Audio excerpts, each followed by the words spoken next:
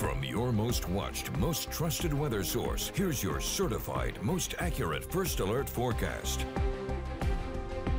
Over the past 6 months, it's really just been a stretch of really dry weather, followed by really wet weather, then dry again, and then back to really wet. Can't guarantee we stay completely dry over the next couple of weeks, but we do get a break from the tropics. Unfortunately, still a couple weeks left in September, all of October, and we know we're going to have more disturbances. Gordon has fizzled out for now, could redevelop over the next couple of days, but that's an area we'll be watching as we end the month of September and head into October. We're also going to be watching down in the Caribbean, Gulf of Mexico, because there are signals for a window of development, and if it develops, looks like it's going to head north. National Hurricane Center already highlighting kind of the path they think it would take. We're talking weeks in advance, so things can change, but we're just going to have to stay vigilant and watch whatever develops to our south closely, even if it develops several thousand miles to our south. We're going to have to watch it. Over the next 5 days, we're expecting rain chances to take a break tomorrow. Still some showers, but it will be drier for a lot of locations, even some sunshine as we head into Thursday.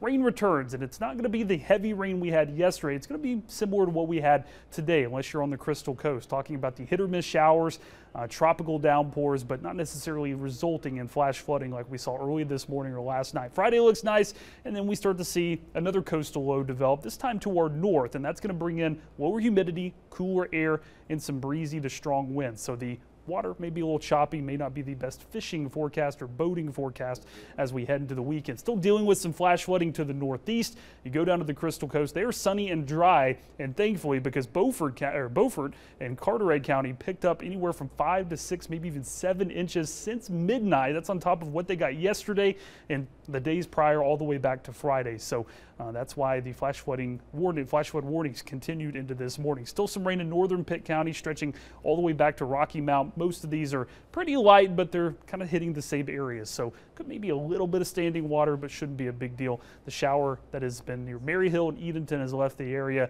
and still just seeing very heavy rainfall along Highway 12 towards Duck, Corolla, and even portions of Highway 158. That's all part of this same low that we've been tracking. But notice tonight we kind of quiet down a little bit. Most of that heavier rain goes north, and then the low is going to be all the way back here. But notice it starts to head east again, and that's going to develop more showers late Wednesday into Wednesday night, and then Thursday we're expecting the rain to kind of be right on top of us. Broken, scattered showers and thunderstorms, but still more heavy rain for some areas. And you start to notice the influence of everything moving due south. That's going to be that next low developing up near New England. That's going to be sending us our breezy conditions, but also sending us low humidity, cooler temperatures as well. Very nice outside right now for most of us. There are some spots still dealing with the rain, but just nice to see blue skies for a good chunk of the area to end the day.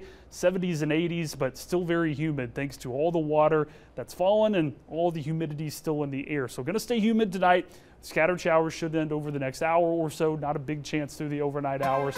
And then as we head into the next couple of days, we're going to be dealing with higher rain chances heading into Thursday, and then the mention of a few showers Friday, Saturday, and Sunday. If we get a day that's maybe a little more overcast and wet again, could be Sunday as most of the winds start to pick up from that other coastal low that's going to be to our north. I'm tired of saying coastal low, I'm tired of saying low, rain, all those words.